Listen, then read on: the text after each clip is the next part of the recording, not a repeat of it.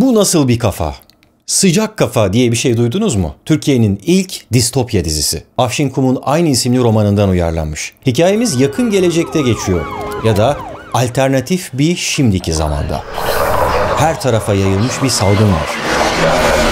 Yine mi salgın? Pandemi sonrası dünyada Covid'in bize yaşattıklarından dolayı ortaya çıkan yeni bir şey daha işte diye düşünmeyin. Çünkü kitap pandemiden önce ta Kasım 2016'da yayımlanmış. Dizinin yaratıcısı Mert Baykal da romanı yine Covid'den önce 2018'de bir sesli kitap olarak dinlemiş. Ve işte o zamandan beri geliştirilen bu proje yaklaşık 3 yılda tamamlanabilmiş. Distopik bir dünya inşa etmek başlı başına bir zorluk. Bu tür hikayelerde genellikle Los Angeles, New York, Londra gibi metropollerin gelecekteki hallerini görmeye alışmıştık. Fakat bu kez İstanbul'un distopik bir versiyonuyla karşı karşıyayız. Ve fragmanlardaki görüntülere bakılırsa bugüne kadar yapılmış en iddialı sahnelerle dolu. Bu sahneleri yaratabilmek için tamamı Türkiye'den 7 ayrı görsel efekt şirketinden yüzlerce sanatçı çalışmış. 8 bölümdeki tam 1485 görsel efektli sahneyi işte bu şekilde ortaya çıkarmışlar. 2 Aralık'ta Netflix'te gösterime giren dizinin renklerle kurulan görselliği içinde yine Netflix'teki Dark dizisinin coloristiyle, renkçisiyle çalışmışlar. Dediğim gibi distopik bir dünyayı inandırıcı bir şekilde inşa edebilmek öyle kolay değil. Macera, dram, gizem, distopik bilim kurgu, gerilim gibi ciddi bir tür karışımı içinde beni en çok şaşırtan mizah yüklü sahneler oldu. Zombi hikayelerindekiler yerine bu dünyada abuklar var. Dün bir markette adamın teki küçük bir çocuğun abuklamasını önlemek için kendi kulaklığını çıkartıp çocuğa taktı. Uzun bir süre abuklamaya maruz kaldı. Adam abuklamadı. Pandemide kullandığımız maskelerin yerini de kulaklıklar almış. Benimle gel. Yardım et, ne olur yardım et. Baş kahramanımız dizideki abuklama hastalığı konusunda bir zamanlar çalışmalar yapmış olan bir bilim insanı. Ancak sonra umudunu kaybetmiş ve annesinin evine sığınmış. Beraber sudoku filan çözerek zihinlerini meşgul ediyorlar. İşte her gün böyle televizyonun karşısında olabildiğince hareketsiz bir hayat sürerlerken bir gün SMK denilen ve herkesin çekindiği bir devlet kurumu tarafından arandığını öğreniyor. Olaylar böyle başlıyor. Alice'in tavşan deliğine düşmesine benzer şekilde bizler de onunla birlikte salgının dönüştürdüğü bir dünyayla yüzleşiyoruz. Hatta bazen sürreel bir şekilde. Evet, her ne kadar bizler yüzyılın belki de en büyük felaketlerinden birini, bir pandemiyi atlatmış olsak da bu salgın başka türlü bir salgın, bir delilik salgını. Ama ben yine de Covid dönemine ilişkin çok önemli saptamalar içerdiğini düşünüyorum ve buna ilişkin çok çarpıcı bazı sahneleri fark ettim. Şimdi dizinin resmi tanıtım fragmanını analiz edelim birlikte. Onu ilk kez yeni yılın ilk günlerinde bir akşamüstü gördüm. Kimi? O gördüğü kişiyi elbette merak ediyoruz ama onu gören kim? Beni büyüleyen neydi acaba? Bana bir zamanlar başka türlü bir dünyada, başka türlü bir insan olduğumu hatırlatması. İşte bu. Baş kahramanımız Murat Siyavuş. Bir dil bilimci. Kelimelere ve onların anlamlarına pek bir düşkün. Onun bu özelliği hikayenin gelişimi için önemli. Çünkü dünyayı bu hale getiren salgın konuşma yoluyla bulaşan bir hastalık. Abuklama ya da ARDS. Beyler hasta var hasta. Konuşarak kulaktan kulağa yayılan bir delilik hastalığı. Bu hastalığa yakalananlar saçma sapan konuşmaya ve davranmaya başlıyorlar. İnşallah sürtünme dürtüsünü silindir nefretine kurban etmez. Sağlıklı bir kişi bir hastanın konuşmalarını yeterince uzunca bir süre ve dikkatini vererek dinlerse hastanın söyledikleri giderek ona da mantıklı gelmeye başlıyor. Sazlığın yuvarlandı düze geçince geldiğinde sen kulağını kaşı. Sonra o da hastalığa yakalanıyor ve bir daha eski haline dönemiyor. Senin hala umudun var mı? Neden? Benden. Gördüğünüz gibi İstanbul distopik bir hikayede yapılması gerektiği gibi epeyce bir hırpalanmış. Prodüksiyon göz kamaştırıcı.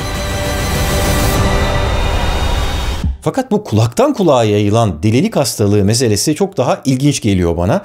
Çünkü bu hastalık virüslerle değil sözlerle yayılıyor.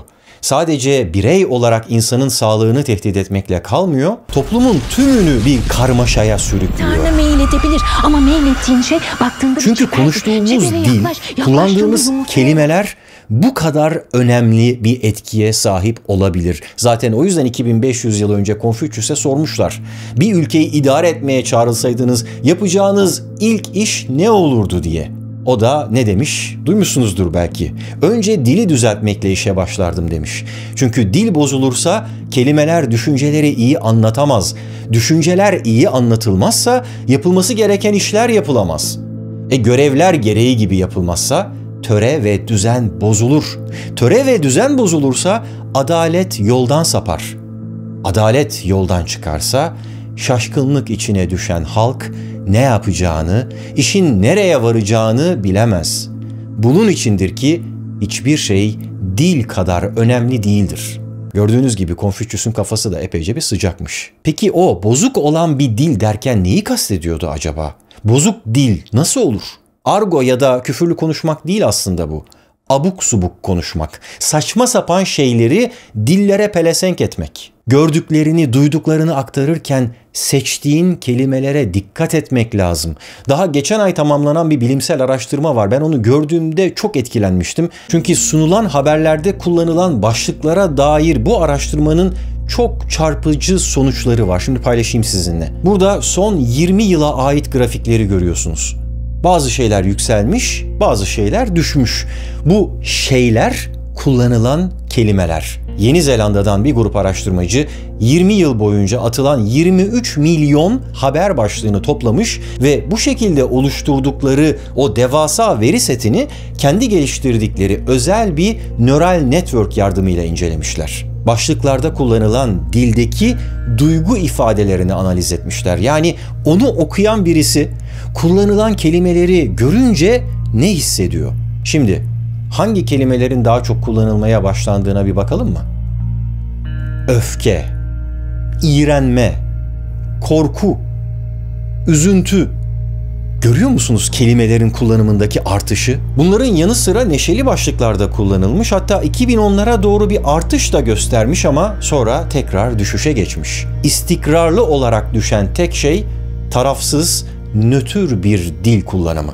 Milyonlarca haber başlığı giderek artan bir biçimde negatif duygularımızı köpürtecek şekilde atılıyor. Haberler giderek kötüleştiği için değil, ilgimizi daha çok çekebilmek için. Çünkü bakın aynı dönemde yapılan bir başka ölçümün grafiğini göstereyim şimdi size. Bu grafikte son 20 yılda azaldığını gördüğümüz şey kanserden ölen kişilerin sayısı. Yani istatistiksel olarak bazı şeyler daha iyiye gidiyor. Buna rağmen kullandığımız dil kötüleşiyor.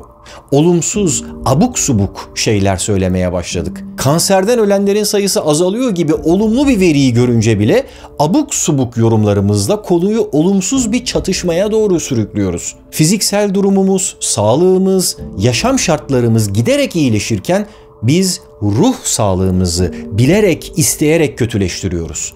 Bu da suçu sadece habercilere de atmamak lazım. Sosyal medyanın o toksik ortamına şöyle bir bakmak yeterli. Kim daha çok etkileşim alıyor ve bu etkileşimi almak için nasıl bir dil kullanıyor, ona bakmamız yeterli. Çoğumuz abuklamaya başladık. Sıcak Kafa dizisindeki olaylar her ne kadar kurgu olsa da ürpertici bir şekilde bize kendi gerçekliğimizi hatırlatıyor. Konfüçyüs'ün dediği gibi konuya dilden giriyor ama oradan akla atlıyor.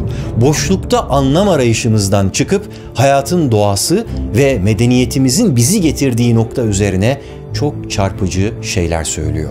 Ve işte o söylediklerinden biriyle bitirelim şimdi bu videoyu. Yarın yokmuş gibi yaşadığımız hayatlarımız, ipotekli evlerimiz, kredi kartı borçlarımızdı derdimiz. Kiminin verimsiz ekini, kiminin hep yanlış gelen kahve siparişi. Sonra anladık ki bir anda öylece yıkılabiliyormuş gerçekliğimiz. Salgın bildiğimizi sandığımız her şeyi sınadı. Bir sürü soru sordurttu bize. İnsan nedir? Bilinç nedir? Böbürlendiğimiz pek çok şeyi yitirince geriye sadece birbirimizle olan bağımız kalıyormuş. Yok diyenlere inat, hala umut var.